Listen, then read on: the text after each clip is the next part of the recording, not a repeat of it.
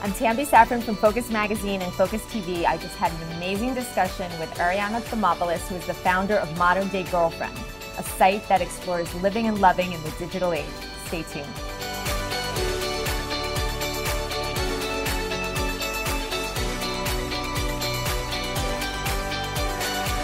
So Arianna, tell us how you started Modern Day Girlfriend. Well, the Modern Day Girlfriend, like you said, is a place to go for living and loving in the digital age, one swipe at a time.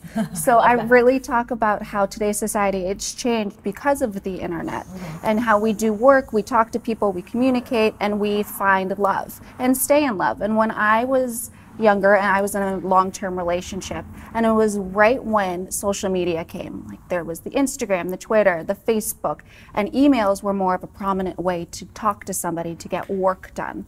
And I was in my relationship and it just dissipated because he was in his phone all the time. So then that also led me to be like, okay, well, I'm not living my life with him because we're not in the moment together. I'm going to be on my phone as well.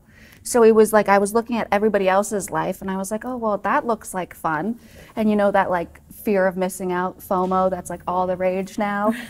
And I had that sense of FOMO before it became the fear of missing out. And I just was like, you know what? I can't be the only one. So I started talking to my girlfriends about it, and they were having the same issues in their relationships or with jobs or with girlfriends or things like that. Like people would see them out and they would be like, well, you didn't invite me. And they're like, but I was out with my mom. Like, it's okay. So they asked, could you please have a place or can you just write your story? Because it's so relatable and there's not a place out there that's really talking about this right now. And I said, of course. So I just started writing it and put it up on my blog, and then it just started growing from there. People came to it, and it was just, it's grown into this like, just lovely environment of women and also men too that are like, this is really happening? I had no idea. Or yeah, I agree, this is what we do. Or how about from our perspective? What can you tell us as a woman? Can you help us navigate the waters of digital dating? And of course, I tell them, and I'm open with everything that I talk about. I talk about the disaster dates that I go on. If it's happened to me, it's happened to you. If it's happened to you, it's happened to me. It's happened to all of us. Yeah, it's happened to all of us. And I want it to be a place where women can go and men, anybody can go and just feel like, oh, okay, I get it. And it's also lifestyle and, you know, things that I find that if you want to do like a last minute DIY or you're having the girlfriends over for brunch, how to do fun recipes on a budget and things like that. So it's just really stemmed from what I was going through. People related to it and I just kept writing, and I'm still dating and still writing about that. So that's really, long story short, or longer story longer, that's really where it came from. And you are single. I am. What is like the craziest online or internet story you have dating? Oh, there's a bunch of them, which you can read at the Modern Day Girlfriend. Okay, well, I met a guy through Instagram, and he looked so good on paper. He had a great job. He looked like Prince Charming. Okay. Like 6'5", brown hair, perfect smile. Lived in Texas, but he found me on Instagram and we started talking, communicating, and I vetted him. I write about how you can vet people offline to make sure that they are who they say they are.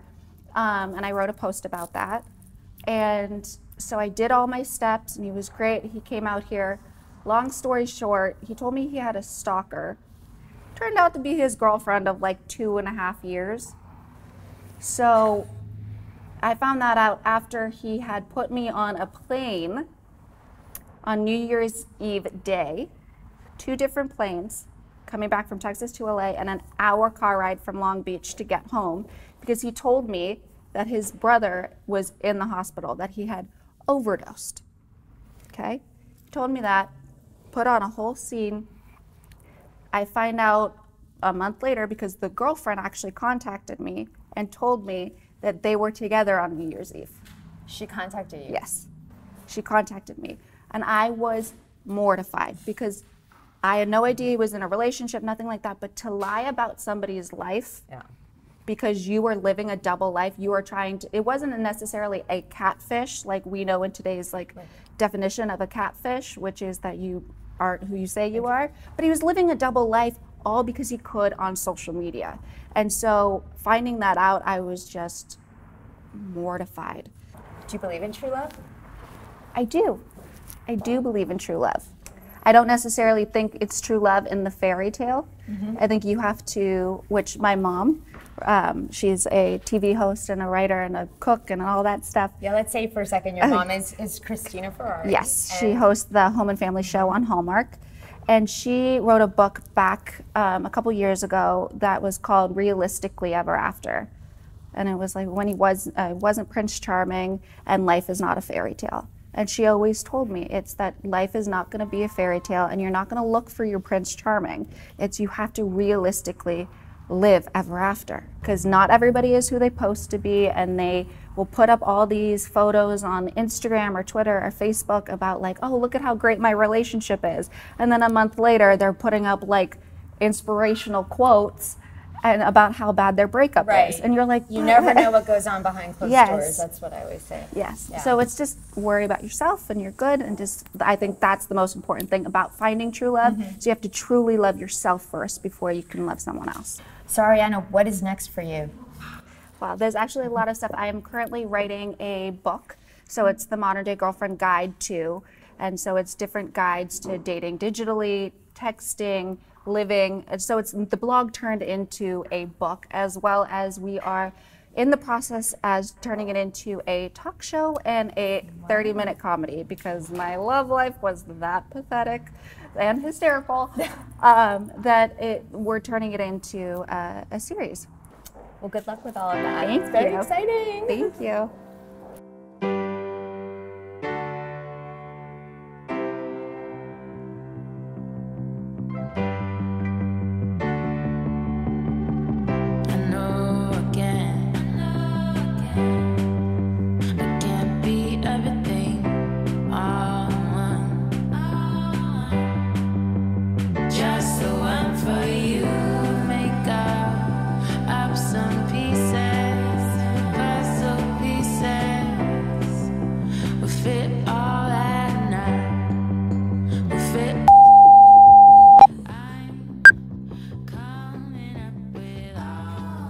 Hi, I'm Arianna Thomopoulos from the Modern Day Girlfriend. Come check me out in the next, nope.